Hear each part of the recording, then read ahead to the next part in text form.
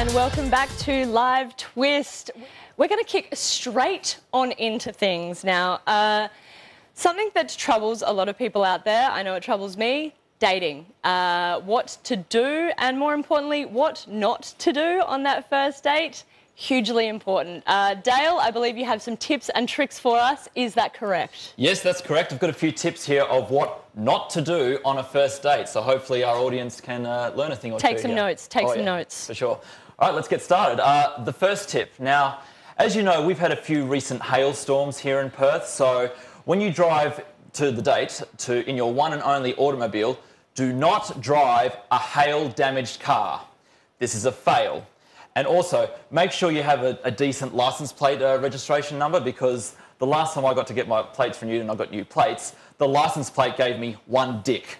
I mean... I don't think that was an accident. Well, I think they got that right, yeah. But yeah, so obviously do not do that. And then, because if you get that happen to you, then all of a sudden your friends are calling you fail or one dick, and it never ends.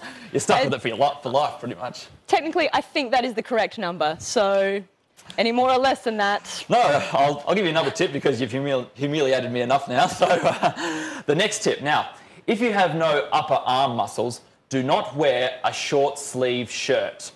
You can't have your date think that you're built like a weakling, okay? That's also very important, because now they might, even if you're really good in the sack, they have to like what they see up here before they see down there. Very important. That's true. You don't tend to lead with the bottom half. Exactly, exactly. We could try, but... Yeah, you know, it doesn't tend to go risky. well. Yeah, too risky. Yeah, exactly.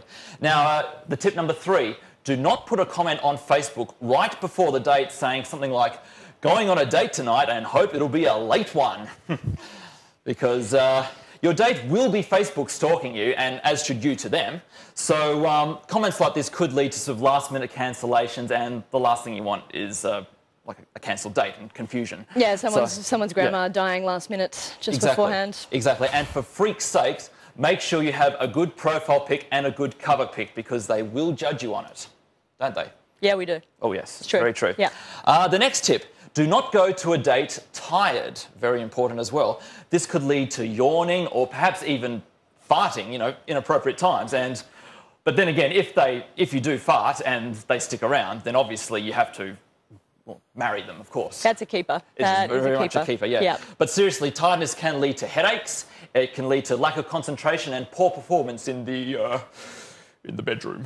Could you maybe try out the whole, oh, I'm getting tired move? You could try that there, yeah. It is very old-fashioned, but, I mean, yeah, hey, it's worth a shot. I mean, if you've gotten to that stage, I mean, there's a very good chance. She might like a bit of a vintage move, you know? Exactly. Well, maybe our viewers can try that out this week and get back to us for next week, and, yeah.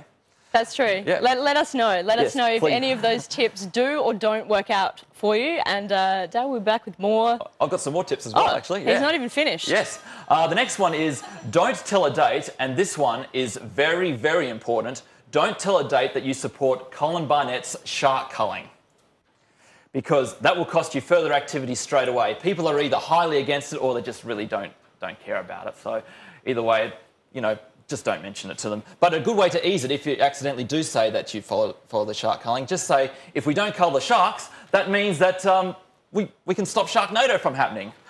And last but not least, this is the very last one, don't tell them that you have a crappy job like a Saturday basketball manager or you're a premiership counter for the Dockers. Tell them that you're a celebrity for West TV. Yeah. Yes, thank you. That's your lot, ladies and gentlemen. Follow my tips and you'll be top dog. You'll be super dog. There you go. Hear those whoops and cheers? Clearly, West TV celebrity is the #1 occupation for the ladies. Dale speaking from experience clearly there.